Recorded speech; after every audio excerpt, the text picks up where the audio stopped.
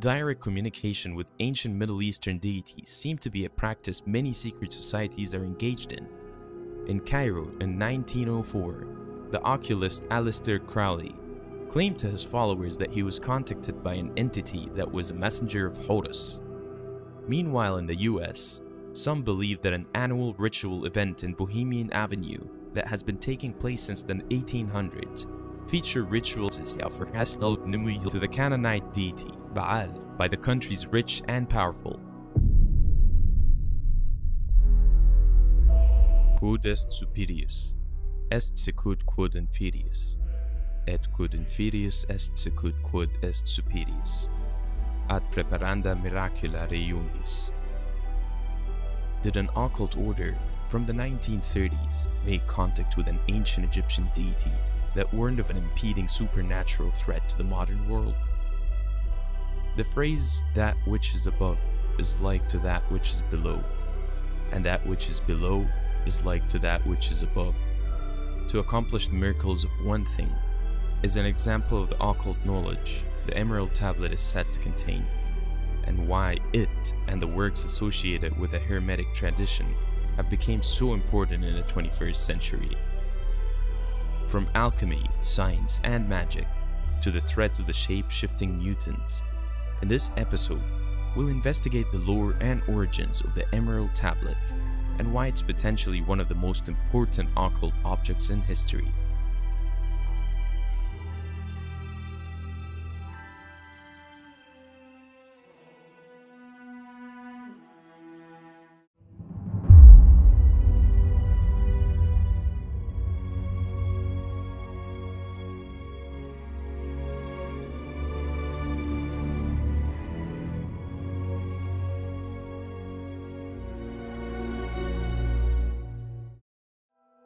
إن الأعلى من الأسفل والأسفل من الأعلى. عمل العجائب من واحد كما كانت الأشياء كلها من واحد بتدبير واحد. In the most broadest terms, when anyone speaks of the Emerald Tablet, they're either referring to the writings of the Greek Hermes Trismegistus, written tens of thousands of years ago, or they're referring to a translation of words allegedly spoken by an entity claiming to be an ancient Egyptian deity called Thoth during the early 20th century. Although many people believe they're the same thing, these writings are two entirely different pieces of work, but are still very closely linked. Also known as Tabula Smaragdina in Latin, the original Emerald Tablet writings is an ancient occult text that's considered as a cornerstone of Hermeticism, an historic belief that derives its name from Hermes, and part of a greater collection of work known as Hermetica, a cornerstone in the development of alchemy, where a chemist can transmute one type of mineral to another. Writings from this tablet are evident throughout Greek, Latin, and Arabic language works dating back thousands of years. However, the precise origin of the original tablet that contained the text is shrouded in mystery. Within this, it's believed that there are three parts of wisdom of the universe: alchemy, astrology, and theurgy, which is a form of magic that typically involves the summoning of a supernatural entity or power. Hermetic works concerning alchemy are perhaps the most important, because in a roundabout way, it tenuously laid the groundwork for all modern science. Alchemy was an ancient philosophy practiced in India and China. It spread to the Islamic world in the 8th century, where alchemists made significant chemical discoveries, and in the 12th century, key Islamic texts were translated into Latin, fueling its study in Europe. While it's most commonly associated with turning base metals into gold, it's also been linked to magic and demonology, and even the development of alternative forms of energy. For example, in the previous episode, we introduced an anomaly called red Mercury, and how the form of alchemy associated with it has potentially world-ending consequences, with everything from granting its users immortality and opening portals to the realm of the Djinn, to the development of atomic material. However, this is just one of many powerful chemical anomalies that straddle the line between magic and science. That's also considered as a potential ingredient for the Philosopher's Stone. Alchemists believe the Philosopher's Stone could transform common metals like lead into silver or gold, and even be the key to immortality. It's the key that makes the Emerald Tablet and its study of alchemy an important point of focus for many secret societies.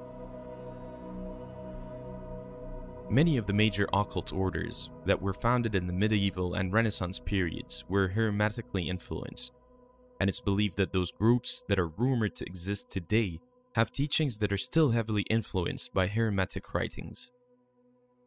In what is known as the Hermetic texts, Hermes Trismegistus outlines several teachings that are said to have been adopted by many powerful secret societies. These teachings revolve around the concept of as above, so below, or إن الأعلى من الأسفل والأسفل من الأعلى. عمل العجائب من واحد كما كانت الأشياء كلها من واحد بتدبير واحد.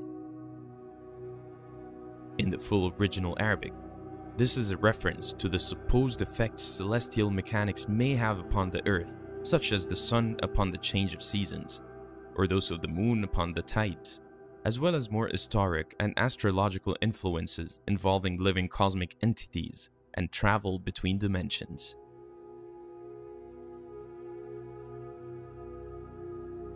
A booklet was published titled The Emerald Tablet of Thoth, the Atlantean, by Dr. Maurice Doreal, the founder of an occult group known as the Brotherhood of White Temple.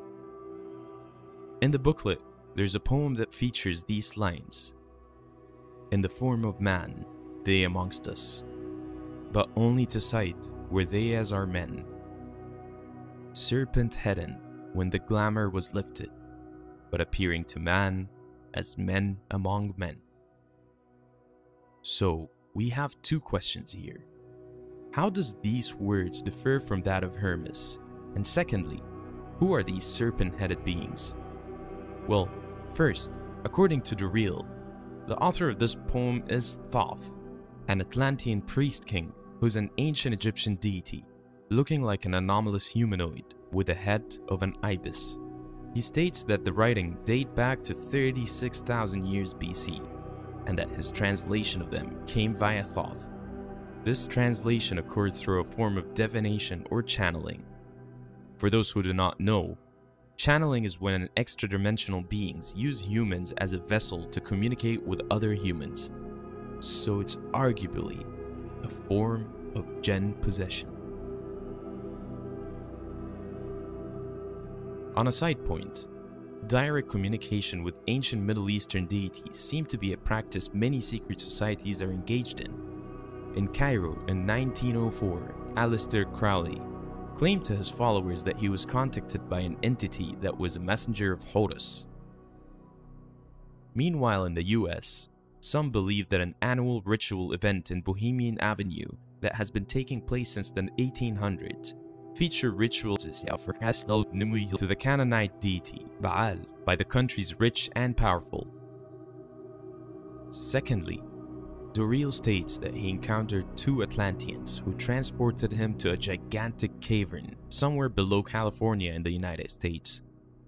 Here he mapped out the geography and cosmology of Earth's interior, including description of underground races based on the information these Atlanteans apparently gave to him. So again, here we have the concept of as above, so below. In his translation of Emerald Tablets, he describes one of these underground races as humanoid lizards that also live on the surface disguised as regular humans in position of influence. This lore that predates Doreal's writings has continued well into the 21st century, with some connecting them to the ancient Sumerian demons or aliens. They state that these anomalous humanoids take the form of politicians, celebrities, musicians, and business leaders, with the goal of secretly consuming our negative emotions and even our blood, and controlling the destiny of humanity. And despite emerging from beneath the earth, modern alternative theorists say they actually first originated from the Draco constellation, with the ones that take human forms on Earth being lizard-human hybrids. But how does this relate to the original Emerald Tablet Hermes had written?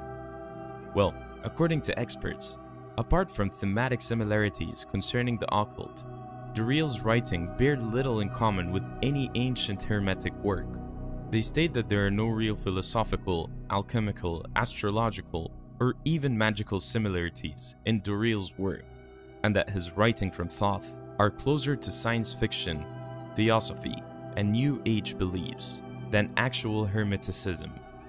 For example, similar concepts such as lizard people and the hollow earth idea appears through the work of H.P. Lovecraft, an early contemporary of Doreal, and numerous other mid- and turn-of-the-century sci-fi authors. However, regardless if there's any truth or not to Doreal's text, the one mystery that remains consistent beyond his writings is the identity of Hermes and his relationship to Thoth. Understanding this might be the key to understanding the origins of the original Emerald Tablet.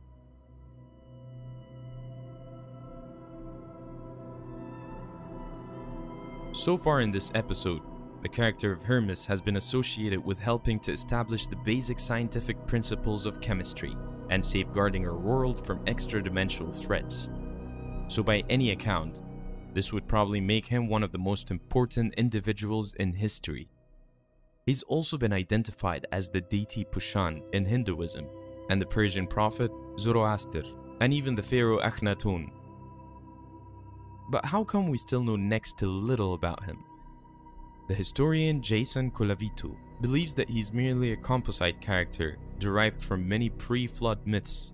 However, a more solid answer may be found in the destruction of the Library of Alexandria in Egypt and the birth of magic and alchemy in the Arab world. It's said that this library likely housed many of the work of Hermes Trismegistus, including the Emerald Tablet, and it's from here it made its way deep into the Middle East. Built in 306 BCE as one of those flagship projects of the Ptolemaic Kingdom, scholars from all over the Mediterranean were commissioned to acquire texts for the library. It's been theorized that as many as 500,000 papyrus scrolls were accumulated here, covering everything from literature and the arts to the vast range of scientific knowledge of that time. It's speculated that if it was not for the destruction of the Library of Alexandria, mankind may have made up major breakthroughs in science and technology hundreds if not thousands of years earlier.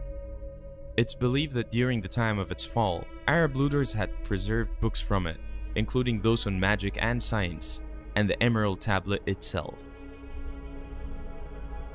In studying these writings, some medieval Islamic scholars identified Hermes as the Prophet Idris alayhi salam. Here, Arab biographers state that this prophet was named 3 times because he had 3 origins, hence his Greek name Trismegistus. The first Hermes comparable to Thoth, he foretold the great flood during the time of the Prophet Nuh alayhi salam, and it's believed that he carved the principle of a sacred science into Egyptian hieroglyphs. The second Hermes in Babylon was the initiator of Pythagoras. The third Hermes was the first teacher of alchemy. According to these scholars, after the prophet Idris ascended to heaven, the ancient Egyptians renamed him Thoth, turning him into an Egyptian god with an ibis head. Within Christianity and Judaism, Prophet Idris goes by the name of Enoch, with some medieval and Renaissance Christian writers also identifying him as Hermes. This is where we can find stronger clues to his identity and his relationship to both the development of magic and science and the theological threat of demons. Zosimus of Panopolis, a 3rd century Christian Greco-Egyptian alchemist, states that there are Hermetic texts that provide a direct connection between Hermes and the Watchers, angels who were dispatched to Earth to watch over the humans but ended up desiring them. Continuing with this theory, George Syniclus, a Byzantine scholar from the 7th century, referred to these beings as not angels but a tribe of evil Djinn, and it's from them a book called Alchemy was written, and from that book the science of chemia was created. Chemia is another name for alchemy, taking us back full circle to the Emerald Tablet. For us, Synecdoche's observation can be interpreted as suggesting that science, and by extension technology, is a form of magic, but its occult nature is only relevant when our practice of it comes before a significant understanding of it. Magical texts like the Alchemy is an example of this occult science, because it came from Djinn, at least according to Synecdoche. And this theoretically may be where Hermes derived his knowledge for the Emerald Tablet as well. So, what do you think? Was Hermes as important as we make him out to be? And could the alternative work written by Maurice be true, especially its description of extra-dimensional lizards? Comment down below, like, and let's discuss. And inshallah, see you in the next one.